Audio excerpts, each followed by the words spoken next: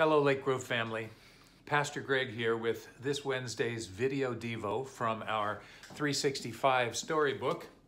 It's called Shipwreck, and it's story number 357 on pages 403 to 404. Or you can read the second half of Acts chapter 27 in the Bible. I'm focusing on the storm and the shipwreck part of the story. God's special missionary, Paul, has appealed for a hearing with the emperor. And as a Roman citizen, this is his right, and he's being transported to Rome by boat. It's a difficult time of year weather-wise, but the centurion in charge decides to press on despite Paul's warnings that they're not going to make it through without loss of cargo and or life. And sure enough, they are slammed by a terrible storm that makes it almost impossible for them to keep the ship afloat. The sailors work hard just to survive, and they end up having to throw a lot of the cargo overboard to lighten their load. And this goes on for days, even weeks. And the sailors get seasick, and they fear for their lives. It's a big vessel. There are 276 people on that boat. But in the midst of that storm, God blesses Paul with a message of safety. Though the ship will wreck upon the rocks of some island that is not their intended destination, no life will be lost. And Paul encourages the crew with his faith and his confidence in God's providence. Later, the Bible says that Paul urged them to take some food.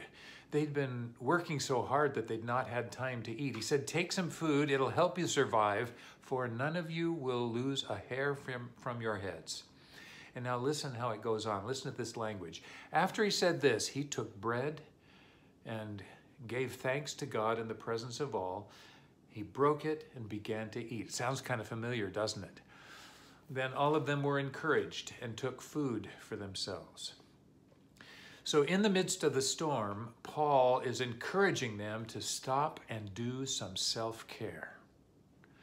Now, it's the day before Christmas Eve, and I read the story in that light.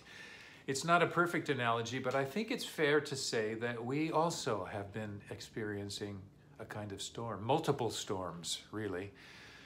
And in the midst of our storms, I think it's okay to remember Paul's example, speaking to his shipmates while they were being tossed around on the Mediterranean Sea. He basically said, it's going to be okay. God is in charge here, and it's going to be okay. So please stop and nourish yourselves. Rest a little. It's going to be okay. And so as we enter the days of Christmas, and as we worship together tomorrow and celebrate the coming of God to be with us, I encourage us to trust that God really is with us, and it's going to be okay. So take the time to stop and eat, nourish your bodies and your souls, love one another, rest. These are good and necessary things. The year 2020 was a shipwreck year, perhaps, and maybe we crashed on the rocks in some ways, but we are alive. God is with us. 2021 should be better, and we're gonna be okay. The Lord is coming. Happy Christmas.